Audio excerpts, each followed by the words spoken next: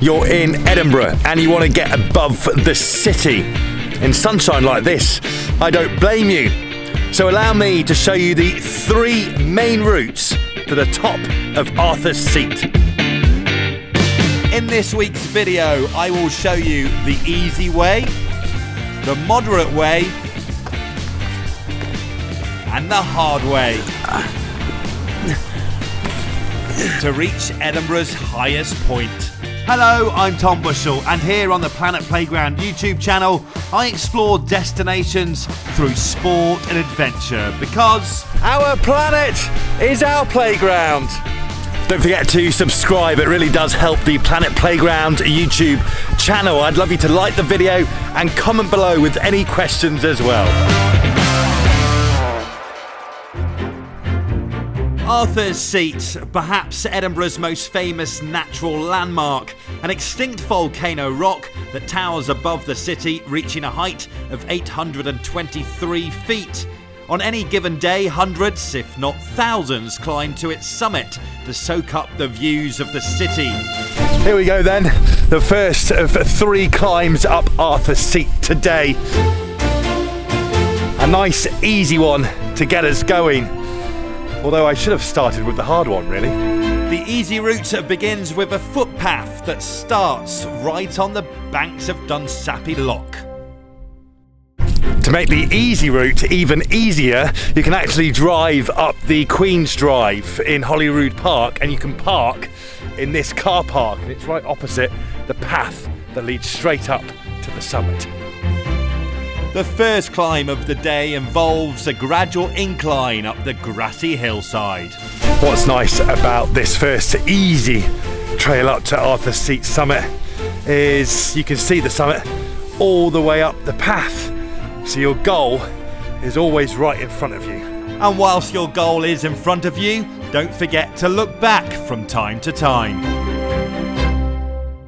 As you climb up this grassy hillside of Arthur's Seat, then the amazing views across East Lothian and towards North Berwick come into view. And what a coastline.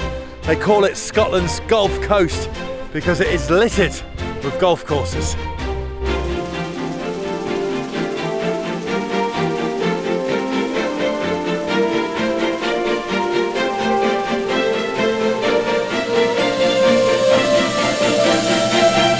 Back to Arthur's Seat's hillside, and you'll keep walking up until the grass ends and the terrain flattens out briefly. And once you've got to the top of the grassy hillside, you'll be on to the final stretch, a little scramble up to the summit for our first summit of the day. On this easy route, you'll climb a stone path from the bottom of the summit mound, then join a staircase before a very short scramble up to Edinburgh's highest point. That is summit number 1. Reaching the summit on the easy route from the Queen's Drive will take you around 30 minutes. It is the one to do for views of the East Lothian coast and the south of Edinburgh, and just a good pair of trainers will be all you need. Plus some clothes, of course.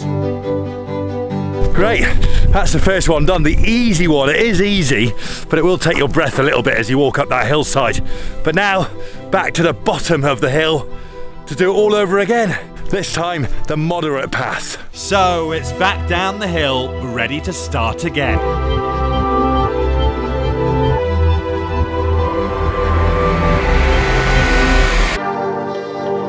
Here we go then, hike number 2 of the day, and this is the moderate way up Arthur's Seat.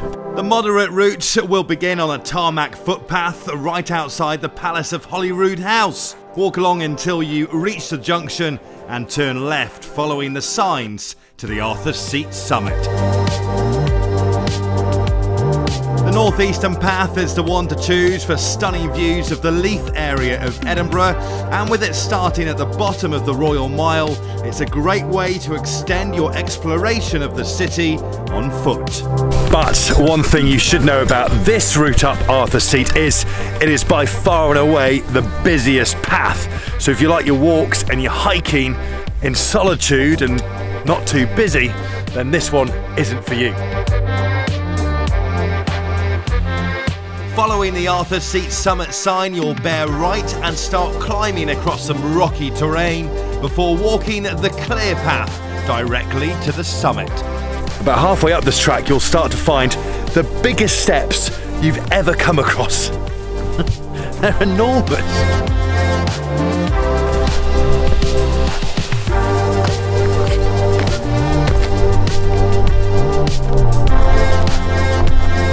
Easter Road Stadium down there, the home of Hibernian FC. Of course, I was there for the Edinburgh derby not too long ago. What a match day experience that is.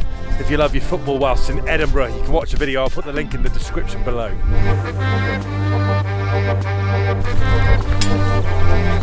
As you get to the top of the track, the path will turn back into steps to take you up to the first little plateau. For the moderate route, I like to take the first right when you get to the top of the path, and then you'll continue on a path upwards before that last little bit of scrambling up to the summit.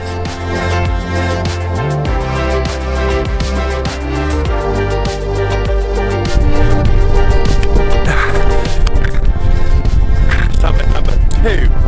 The moderate hike, whilst the busiest one, is the most accessible and perfect for families walking from the city centre up to the summit. The views of Leith and Fife are brilliant, and it will take around 40 minutes. Good footwear is all that is required, although bear in mind it can get muddy if it has been raining, which it does do from time to time in Edinburgh. So that's the moderate hike done. Now, time to get back down to the bottom.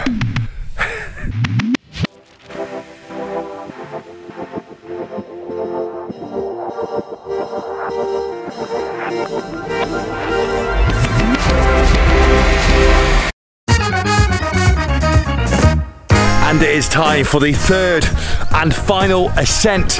I have left the hardest until the last. The steepest way up Arthur's Seat is on the west side of the hill, with the path beginning from the Queen's Drive before the hard work begins. At the V junction, take the path to the right, which will lead you to the most challenging walk to the Arthur's Seat summit. This route is basically just like a giant rock staircase that takes you up sharply but quickly. The path switches back on itself many times, so with every turn you get a different angle of the city of Edinburgh and Holyrood Park. This way up will take you about 45 minutes to get to the summit. And given the severity of the climb, it's up to you on how you approach it, either by foot or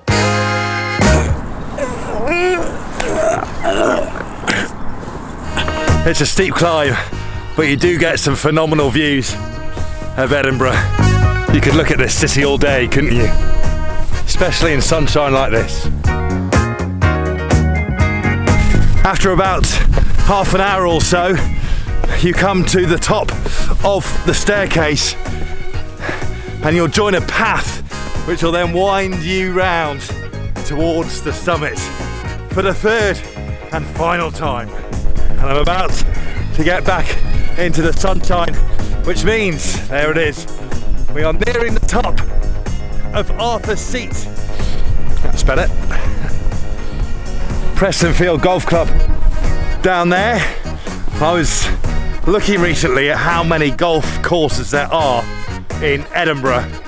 The number is staggering, absolutely staggering. If you have any idea, if you want to take a guess of how many golf courses there are in the city of Edinburgh, then comment below with your guess. Don't Google it. Apologies, I sounded like an angry teacher there. Anyway, give it a go. So once you've walked along this flat stretch of the path at the top of the staircase on the west side of Arthur's Seat, you'll bear left, and this is our final approach to the summit. Once you've climbed up to the top of that path, it's just a case of walking over this flat plateau at the top, and then one more little push up to the summit. The last little push up to the summit of Arthur's Seat does mean It does involve a little bit of scrambling and loose rock, and there are many ways you can do it, but it's just a case of finding the route that works for you, really. Okay, thank you.